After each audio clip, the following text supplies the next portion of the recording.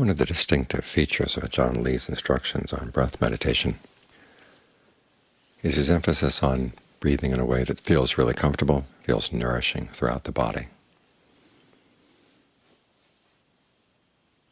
Of course, this is nothing new. In the Buddha's meditation instructions, he talks about training yourself to be aware of the whole body as you breathe in, breathe out, how to calm what he calls bodily fabrication, i.e. to calm the breath, to train yourself to breathe in and out sensitive to rapture and breathe in and out sensitive to pleasure. Now, the rapture and pleasure are not going to come unless the breath is comfortable. And getting the breath to be comfortable is often difficult for a lot of us. As soon as we focus on something, as when we focus on the breath, we tend to tense up around it as a way of reminding ourselves to stay there. We just focus in on something and put pressure on it, squeeze it a little bit, especially if it's something inside the body. And so it doesn't come easily to focus on the breath in a way that actually gives pleasure, because as soon as we focus on the breath, we tighten up around it. I had this problem when I was first working on this method, and John Fuang would talk about catching the breath, and I try to catch it and tense up around it. And one day I was sitting in a bus in Bangkok and realized that if I just let the breath flow and watch it flow, things were a lot easier. I, being a Westerner, complained to him about his choice of words. He laughed and said, catching here just means that you keep watch on it, stick with it, and figure out what is exactly the right amount of pressure to put on it so you can stay with it, but you're not interfering with the flow of the energy in the body. And learning how to focus on something and allow it to flow, learning how to focus on something and allow it to relax, that's a very useful skill. This is the healing awareness that John Lee talks about when he says that the breath and mindfulness are like the ingredients in a medicine. Mindfulness is the actual medicine, and the breath is what allows the medicine to seep into the body. So try to work on this. Choose a spot in the body where it's easiest to stay focused, and try to focus on it in a way that allows the energy there to flow. And don't squeeze up around it at the end of the in-breath, and don't squeeze up around it at the end of the out-breath.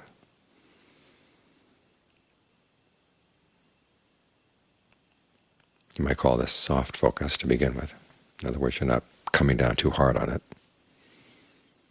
But try to stay with that one area in the body and see if you can sense a sense of flow there, and then stay with it in a way that allows it to flow. Once you've learned this technique with this spot, then you move it to another spot, then another spot. And you find that certain parts of the body have a better breath flow than others. In which case you ask yourself, can I actually improve the breath flow? By the way, I stay focused there. It helps to have come from an area where you've been successful, or where the breath is already flowing well, and then you move it into this other area. See if you can open things up a bit. In fact, opening, allowing, these are two words that should be in the back of your mind. Think of there being breath energy channels. And try to get sensitive to the way in which you squeeze the channels, close the channels, subconsciously. What you're trying to do is bring some conscious awareness that allows them to open up. Now, some parts of the body are going to be really resistant because they've experienced your conscious awareness in the past, which has been pretty roughshod. We tend to abuse the breath energy in the body. And then when we do that, it's very easy to go out and abuse other things outside. So learning to make your awareness a healing awareness tends to counteract one of the main problems in life, which is that when we focus on things, we tend to turn them into issues, turn them into problems. And this is what the first and second Noble Truth are all about. We want something, we focus on it, it becomes the location of our interest, and then we create suffering. The Buddha didn't say that everything is suffering. I don't know how many times you see this, and again and again and again. People keep writing about it. All is suffering. No, it's not. There's a lot that's not. But we're the ones who make a lot of suffering out of the things that we like and that we want,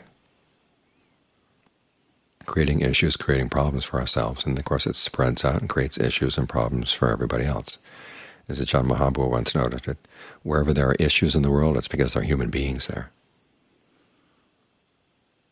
In parts of the world where there are no human beings, there are no issues.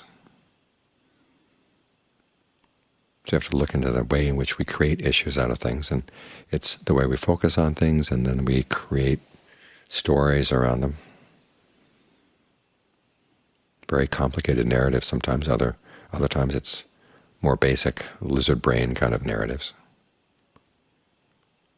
But either way, we get upset by what this person said, what that person does, and what we want and what we're not getting. We don't know how to look at things in such a way that actually solves problems rather than creating them. So start by learning how to solve the problems with your breath. I mean, this is the thing that's actually closest to your awareness, closer than anything else. Without the breath, you couldn't see out your eyes, you couldn't hear out your ears, you couldn't sense the body.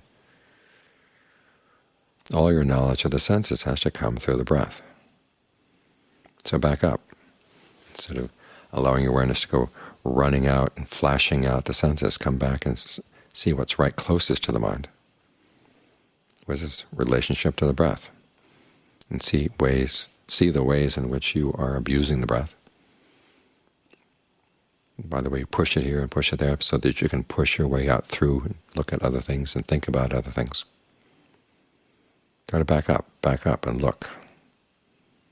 How are you relating to this energy that is so close to your awareness? Find the areas where it's running well and focus on those areas in a way that allows them to continue running well. And then see if you can allow that same sense of flow to flow into other areas that are not running so well. One thing you may notice as you get to know the body is that one side of the body tends to have a better flow than the other. Now, in some people the difference is not all that marked. In other cases it's really strong. So if you can sense which side has a better flow, or where in the body the flow is better, then see if you can use that same awareness and bring it to the other side of the body and even things out, or bring things up to the good side. And this way you get practice in having an awareness that's healing rather than problem-solving. And the more you get to know this awareness, the more the implications of this kind of awareness begin to work themselves out. Partly because you learn that there's something really good here that you can feed on. The sense of well-flowing energy in the body, a healing energy in the body, that nourishes the mind. And then you see that a lot of the mind's reasons for going out further and looking for issues and creating issues outside are because it's hungry. When it's not hungry, it's not so interested in creating those issues anymore. All the issues we have around what other people say, what other people do, especially people who are close to us, and beginning to realize that we don't need to feed off those other people the way we had to before. When we're not feeding off of them, okay, we don't get sick off of the things that we don't like about what they do when they say. We now have a better place to feed.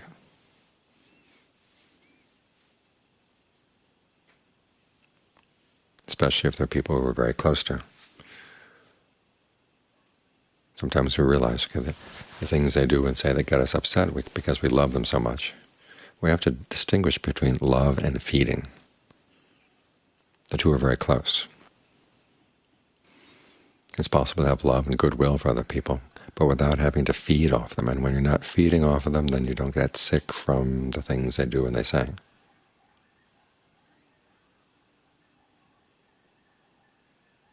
So you have to look into your own feeding and loving. There's a science fiction story I read years back. It was of astronauts in a rocket, and they were going from planet to planet. in this other solar system, and they developed a sensor on their rocket, which can sense, okay, if this planet is inhabited or not, and if it is inhabited, are the inhabitants friendly or hostile? And so they came to this one planet, and as they were getting closer and closer to it, they realized, okay, it's inhabited. And they also began to notice that there were very loving little creatures out there. So this was going to be a good place to go. They would be met with goodwill and love, they thought. And so the rocket landed, and they saw these little furry creatures, and the sensor in the rocket was pegging out high level of love, high level of goodwill. And so they came and opened up the doors, and little creatures came in and ate them all up. For a lot of us, that's what love is. It's something we can feed on, somebody we can feed on.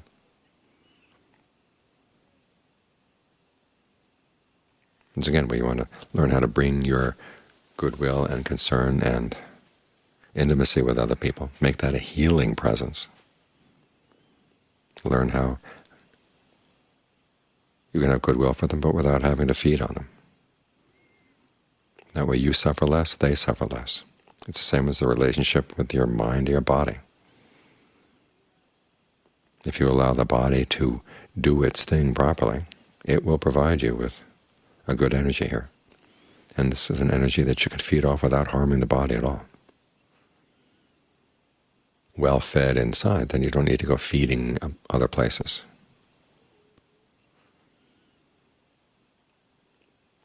So this is not just an idle skill or an attachment to pleasure that we're going to have to overcome. We will overcome it at some point, but it's a pleasure that's needed to overcome the pleasure you get off of other things first.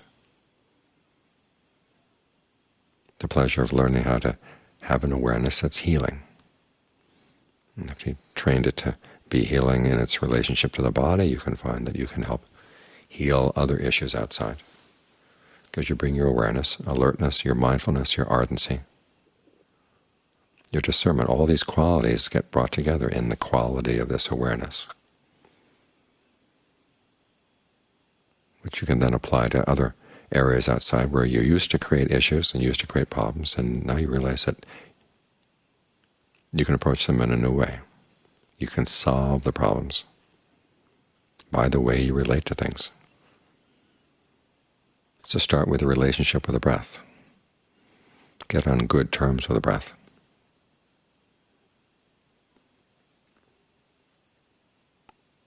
And it will teach the mind a lot of things it needs to know.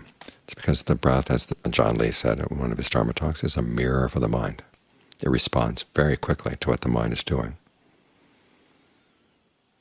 So it's a good way of becoming sensitive to what your awareness is like, what your focus is like. And as you get more sensitive to the breath, you become more sensitive to the mind.